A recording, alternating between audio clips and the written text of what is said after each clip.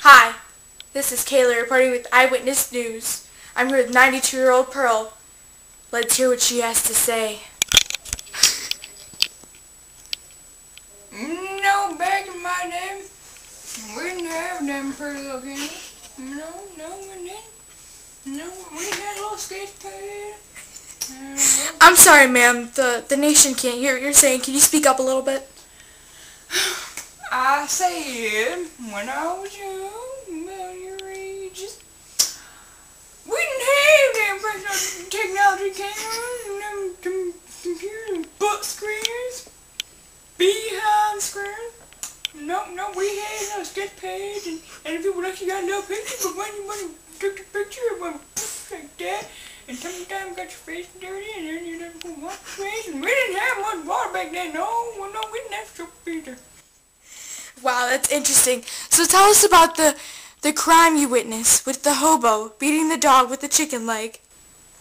Oh, the chicken leg, yeah, the chicken leg. Yes, the chicken leg. Dog beating the dog with that, like, what are you doing beating the dog with the chicken leg good.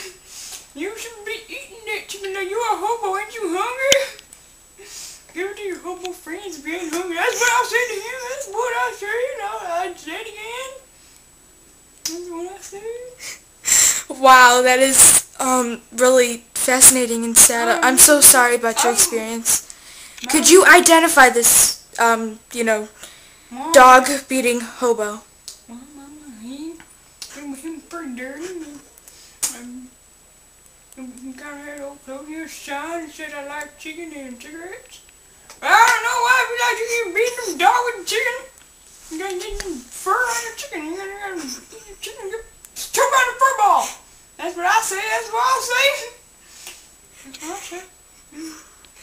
So, besides, he was dirty and looked like a hobo. Can you speak up there? I said, besides that he was dirty and a hobo, could you describe this man? One arm was like this. It made me laugh. Actually, I was laughing. He thought I was laughing. He beat the dog. Dog beating the dog more than no beat no dog, no chicken there. Oh my goodness. I'm sorry, this must be, hooligans from outside. No, Just ignore it. Hooligans. Dang hooligans! Tell your mother. So, please, go on with your story. And then after them beating the dog with that chicken wing, the dog ran up and then started beating the chicken wing. They probably had fur on it. And then he threw it out because I guess we had fur on it. Oh my gosh, how are you still, after how many years did you come out with this story? Yesterday. Really? Only that short? Oh,